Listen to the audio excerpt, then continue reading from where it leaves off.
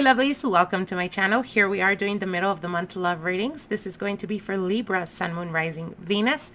Let's get into your reading, Libra. Let's see what Spirit has for you guys for this month remaining of July 2021. Now your first card here is the Eight of Pentacles, the Fool card, the Nine of Swords, the Judgment card, and the Prince of Swords. Okay. All right, Libra. I see you guys really wanting to put effort and energy towards fixing this connection or the person that you're dealing with. I see you really putting effort or going above and beyond what is expected, trying to balance this connection. However, I do see the partner dealing currently with a lot of new beginnings. It could be a new cycle. It can also represent them being a bit like distant for some of you guys. It could indicate almost a feeling of like them, even when you have them there, like feeling like they're not completely present. I see them really up in the air, being so much in their head. And at this point, I see you really being anxious or worrying about what's really going on. I feel that they're not fully disclosing what's going on behind the scenes. Now, with the Nine of Swords, this is indicating to me stress, anxiety. And it's stress and anxiety in regards to a new beginning or a new opportunity that recently arose for them. So this could be because we do have the Judgment card. It could be that the person that you were emotionally invested in or that you have been trying to work out this connection. I feel that they may be tempted. That's if they're not already dealing with the person from the past, only because we do have the Judgment card here. And the Judgment card indicates, you know, the past reoccurring or coming up and revisiting us. And the Fool card does indicate the temptation to want to go back to seeing, can we work this out? Can we, you know, fix what has been broken? But again, the Fool is that of, they could be kind of like feeling like it's an opportunity, but in reality, because they're showing up as the Fool energy, it could be a mistake that is going to cost them greatly.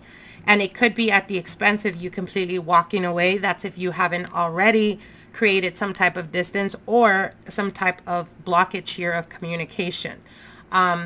If you want me to be honest, what I'm seeing here for you guys is if you've been putting a lot of effort and energy trying to fix the relationship or trying to be patient with your partner because they're not forthcoming, they're not completely opening up, or they're not really telling you, like I said, what's really on their mind. And there is almost like to the point of driving you insane. Like you have gone over it in your head and you're trying to figure out like what I did wrong. What can I do better? You need to take a step back, Libra. There is a need for you to pull your energy back. There is a need for you to really allow them. Okay, they don't want to communicate. They don't want to express what's going on with them. That's fine. Redirect the energy back to yourself, Libra. Start working on yourself. Start doing you.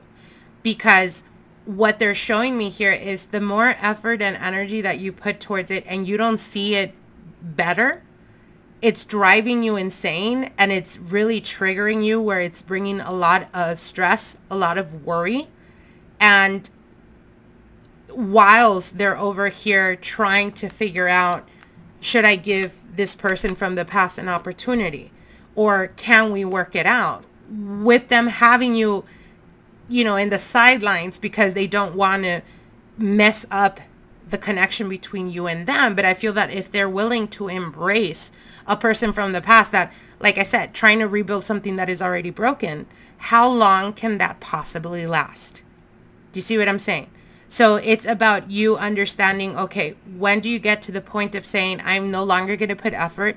I'm no longer going to drive myself crazy over analyzing, thinking it's something I have to do or I have to work or put more effort towards, when clearly the more you do, the less they appreciate. So you have to pull the energy back and make it about yourself. Start focusing on yourself. Start nurturing yourself. If this is you, Libra, that is being tempted right now with dealing with someone from the past, understand that while you're giving the attention and effort towards that person from the past, that is not going to lead to anything serious. You're not going to be able to fix something that is broken.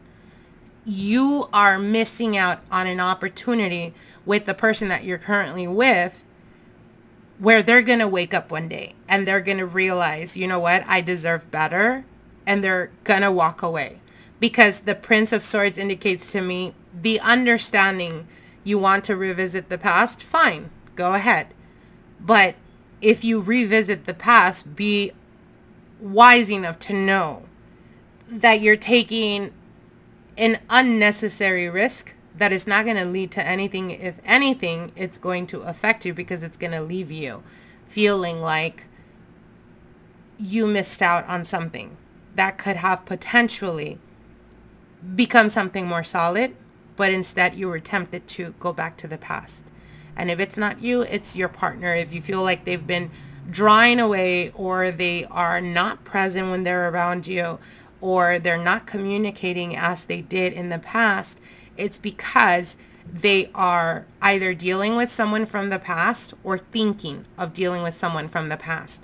Again, I ask you to really take your energy back, focus on yourself, work on yourself. Don't chase them. Okay, don't make the mistake of wanting to hold on to them, because the more you do, the more they create distance. If people are going to mess up, let them mess up. But you be wise enough to love yourself enough and know you deserve better, and walk away from that. All right, my lovelies, I wish you guys the best, and we'll see each other soon. Bye.